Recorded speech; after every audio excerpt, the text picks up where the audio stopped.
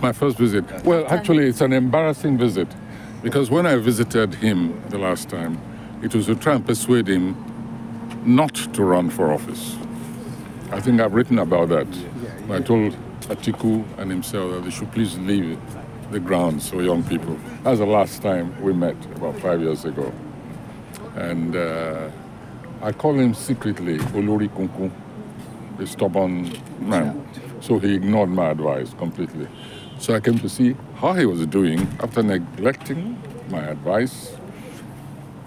Wanted to see if both he and his wife were weathering Nigeria as well as can be expected, and to wish them a happy Christmas. He's an old friend, as you know very well.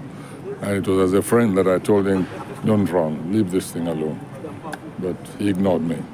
Now that he has decided to run like Olori Kunku you called him, are you convinced otherwise now?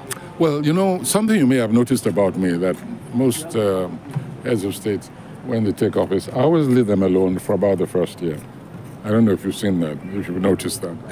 Because they need, I know when they come in, they don't start from ground zero. They often start even lower than ground zero, and they have to make up. So I have this personal policy, whether it's Obasanjo or Buhari or Jonathan, you'll notice that during the first year, I hardly ever say anything. And then people ask me, why are you not talking? I say, go and ask the last person whether I spoke during the first year. So I'm adopting the same principle this year. At the end of 1 year, ask me that question. So what would you like to see him do in the next... That's very simple. I came here with a 7-point agenda. And we had a very thorough discussion on those items.